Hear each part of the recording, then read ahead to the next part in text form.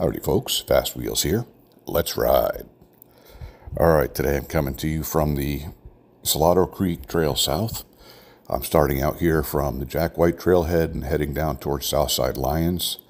At the time it was my intent to meet up with Operation Comfort, but apparently I had the time wrong. My own mistake, so I ended up missing them. By the time I was hitting the trail, they were already hitting the trail on the other end, and I have no idea how we didn't cross paths, but somehow we didn't. This trail has gone through quite a bit of work over the last year. Since the last time I rode it, it used to be probably the worst trail in the San Antonio area. They've done a whole lot, replaced a lot of asphalt with concrete, and concrete does make a whole lot better of a medium for these trails. And as a result, it's a lot smoother.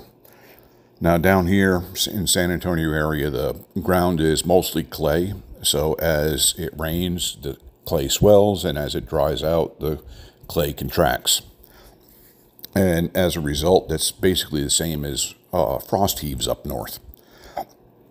It really does make for uneven terrains and throws not only the roads and the trails out of whack, it messes with foundations of homes. It's kind of a pain in the butt down here.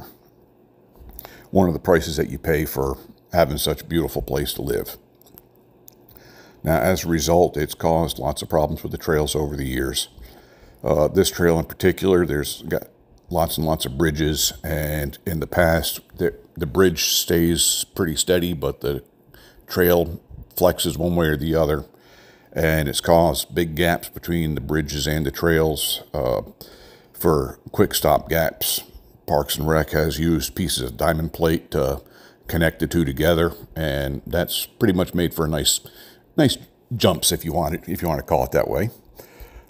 It caused a lot of accidents for the upright bikes. They come flying through there and they hit that thing and fly through the air and crash, and nasty. For me, it would rip out the bottom of the hand cycle, the little Velcro straps. Not fun. This area here where I'm crossing right now, it's frontage road for I-35. It's a really dangerous area. People are getting on and off the highway here, and they're flying. I've seen people going as fast as 75, 80 miles an hour as a guess. With anything that has to do with traffic, always go by the rule of applied tonnage. He who has more tons wins. In other words, I don't care who has the right of way. They're bigger than you are, they will kill you, so let them go. Especially for a hand cycle, these intersections are tough. As you see, I'm going towards the flow of traffic, but coming the other way. They're coming up behind me, and especially with the neck fusion, it's really difficult to look. So have your mirrors, look through your mirrors, take the time to get out of the saddle if you have to look around, do whatever you need to do to make sure that you're safe.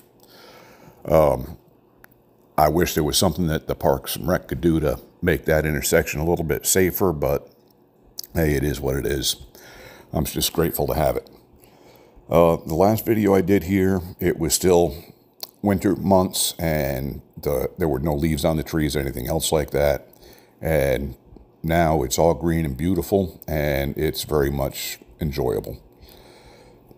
Where I'm going through right there, there's a railroad track above you as you're going through, and they put that little covering on there in case any debris falls off the trains.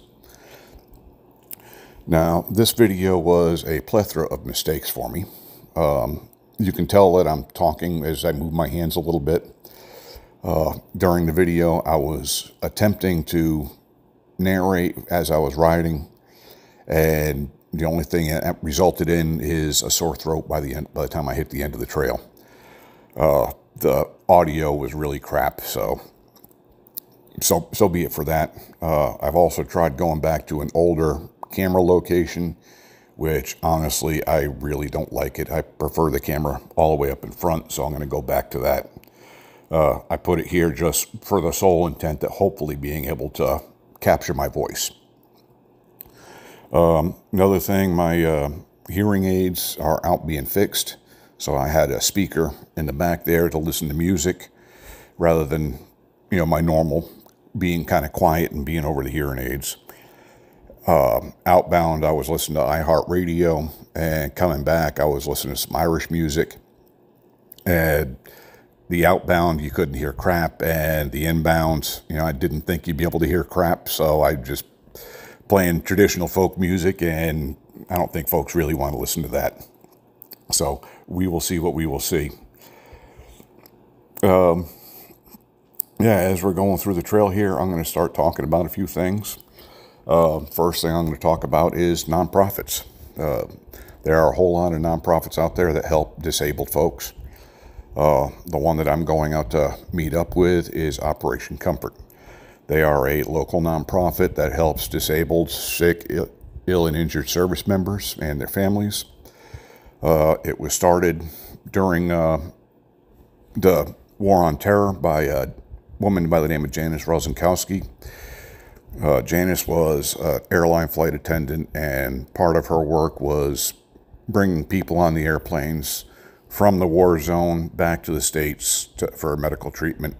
Here in San Antonio, we've got one of the major military medical hubs. It's called BAMC. For those of you who have heard of Walter Reed, it's basically the same thing, except it's in San Antonio. It's a very major hospital, does a whole lot of really good work for our service members. When the veterans come here for the treatment, they are generally here for a very long time. Sometimes months, sometimes even years, depending on how much treatment they are needing. Families relocate here to be with their loved ones, and that creates a big hardship on the families. So Janice started this nonprofit initially to help out the people who were in the hospital and to help their families, and it's expanded and expanded over the years.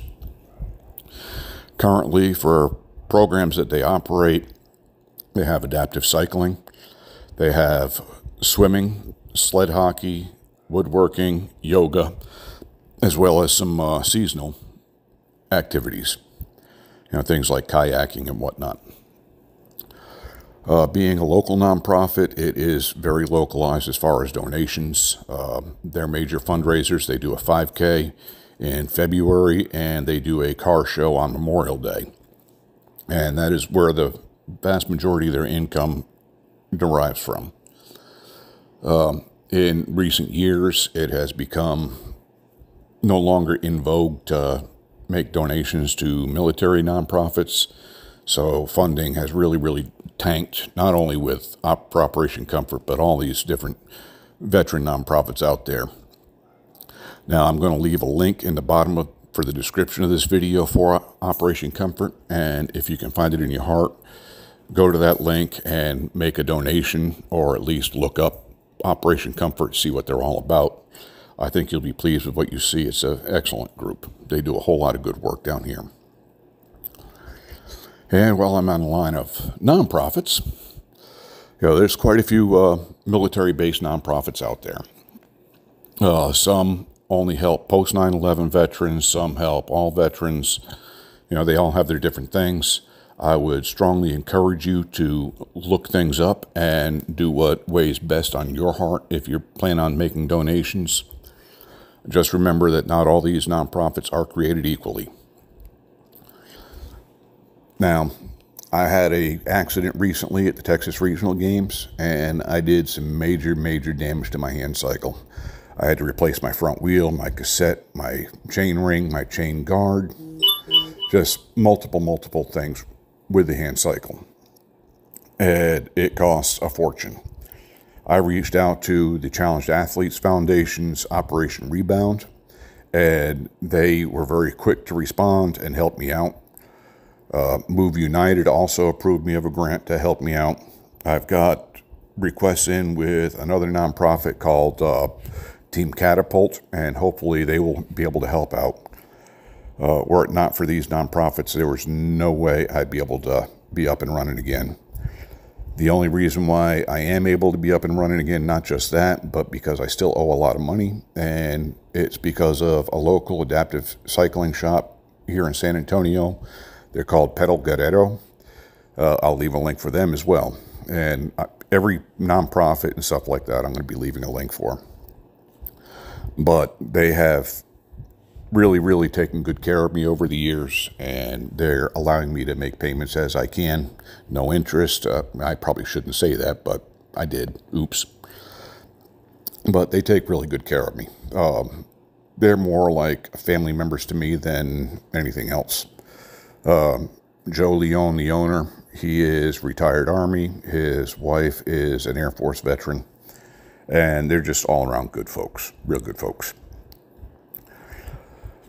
The team that I race with doing marathons, that's the Achilles International Freedom Team.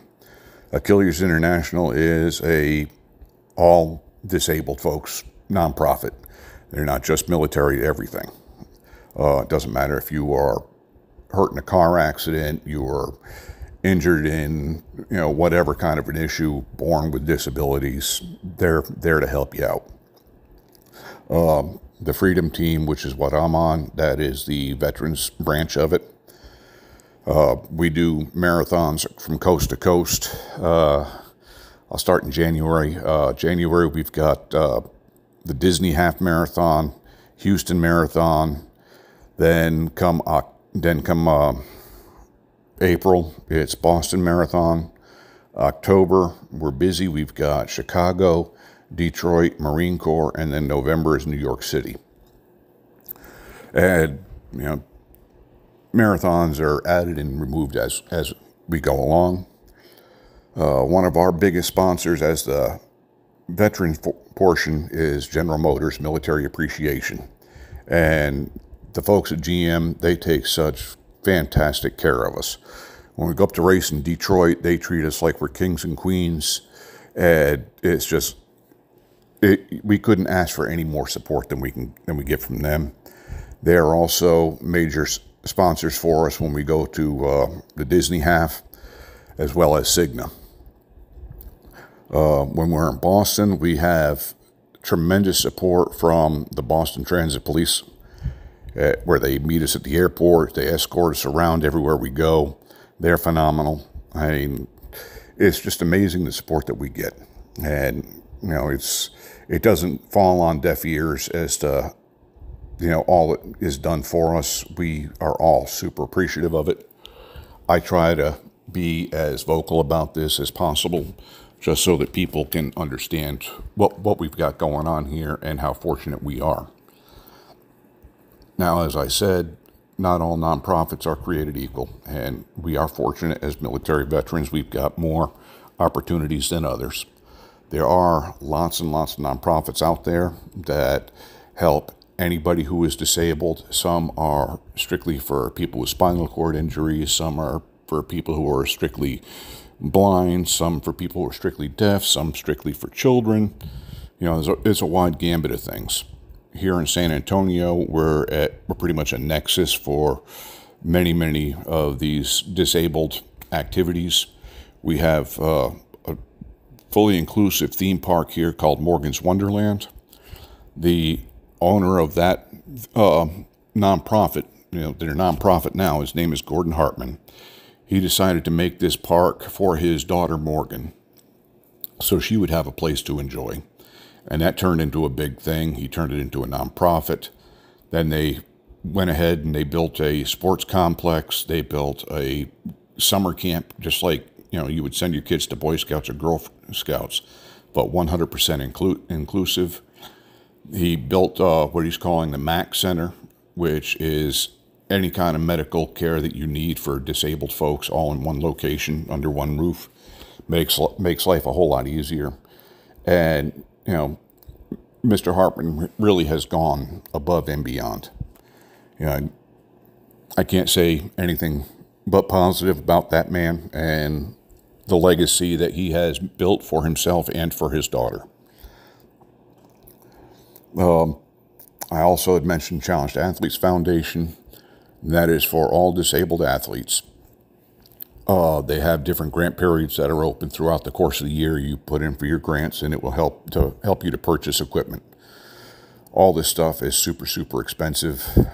My hand cycle off the shelf would be about $9,000, and I've got over $11,000-12,000 worth of upgrades into it. So this stuff, it's not cheap at all. If you were going with a carbon bike, you're starting off at around $20,000. Then you've got the off-road equipment. Then you can also get into recumbent bikes and racing wheelchairs and off-road wheelchairs and golfing chairs and the different lifts that you need, and just it goes on and on and on. Anything that is involved with handicap is outrageously cost. All these nonprofits are extremely, extremely important. Most people would not be able to live even halfway decent lives without these groups. So one thing you really need to ask yourself is not just, how do these people get along, but how can they afford things? As an example, let's say you want to buy yourself a van. The van's going to cost you, what, $50,000, $60,000 just for a regular van? Then you add another $20,000 worth of adaptive equipment so that you can use it as a disabled person. That's not cheap. It's not cheap at all. Some of these things cost as much as a small house, depending on what part of the country you're in anyways. So, when you look at disabled folks, just don't look at, look at these freaks. Think of what it takes just for us to live a normal life. It's a whole lot more than the regular folks. Well, I'm about running out of things to say. My mouth is getting dry and my throat's getting sore. I'm talking too much. So I'm going to just play some music for the rest of this, and I hope you all have a great day. Get out there and ride, get active, do whatever you need to do to live yourself a better life and a better quality of life. There are no excuses.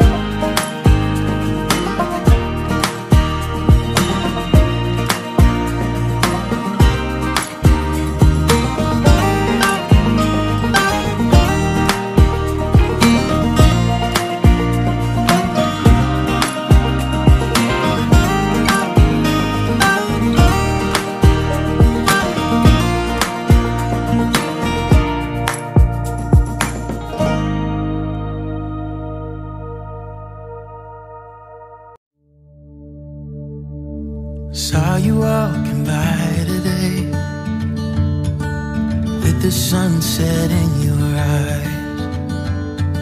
I couldn't find the strength to say what was running through my mind. You couldn't help but notice me, staring with that awkward smile from the other side of Thompson Street. I felt love for a little while, 'cause you looked beautiful in the sunset glow, in that sunset glow. You looked more beautiful than anyone I know, than anyone I know.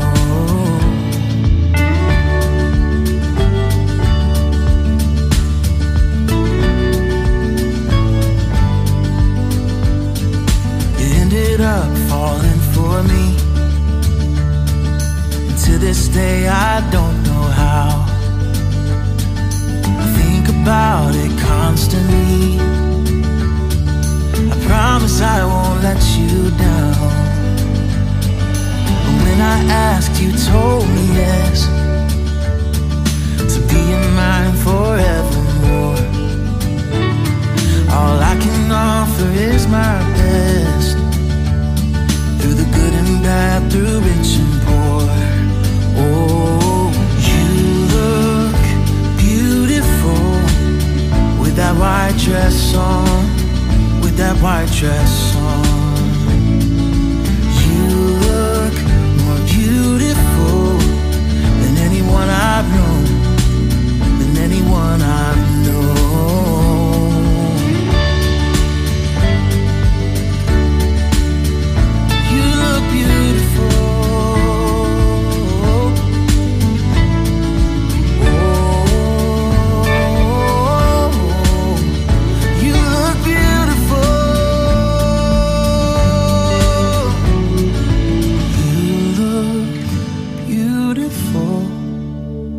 White dress on, with that white dress on.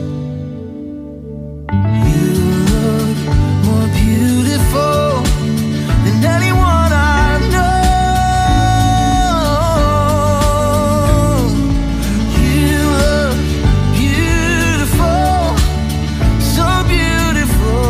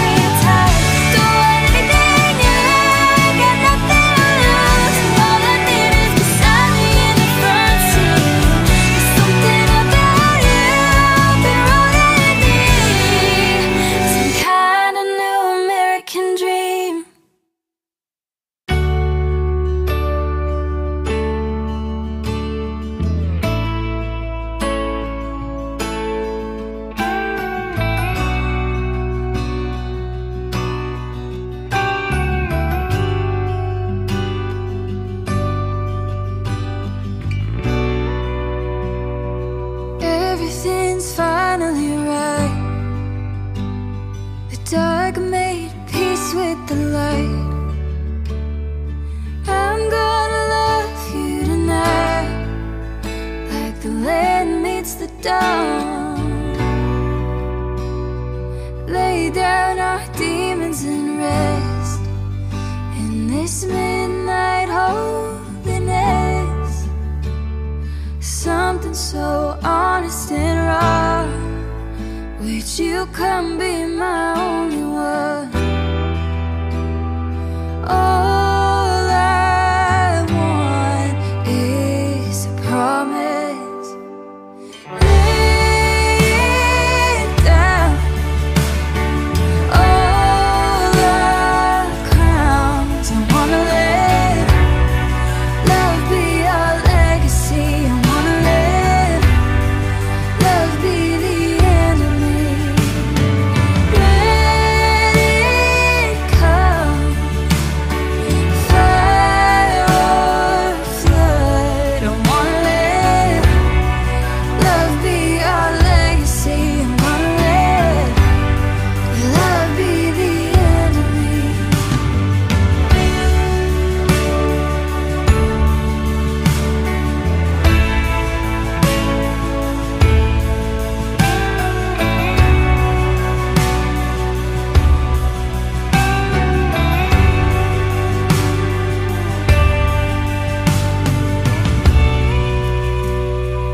Giving my fear to the dust and let it unfold how it wants.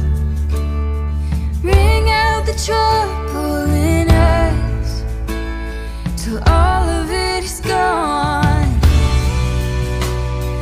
Lay down our demons and rest in this low light holiness. Something so honest and raw. Come